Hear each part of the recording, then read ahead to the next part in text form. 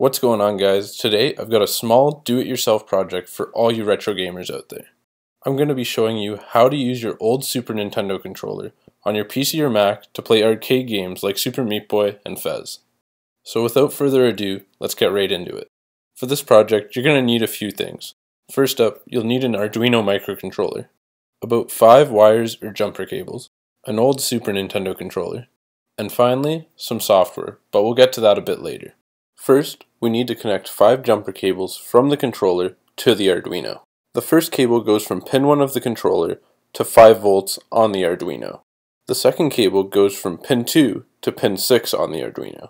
Similarly, the third cable goes from pin 3 to pin 7, the fourth cable goes from pin 4 to pin 12, and finally pin 7 goes to ground, or GND, on the Arduino. In the description below, I've left a link to the software you'll need. Navigate to the link and download the software package like so. Extract the contents of the folder and navigate to the UNOJOY subdirectory. Run the file called UNOJOY driver installer. Don't worry if some of the drivers didn't install, it should still work fine.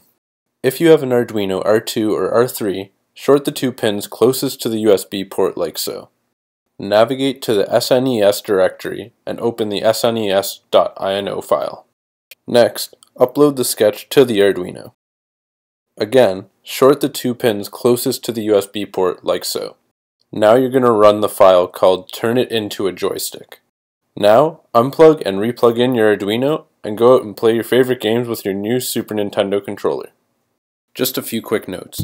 If you want to load other sketches onto your Arduino, you will have to short the 2 pins like we did earlier in this video and run Turn It Into an Arduino.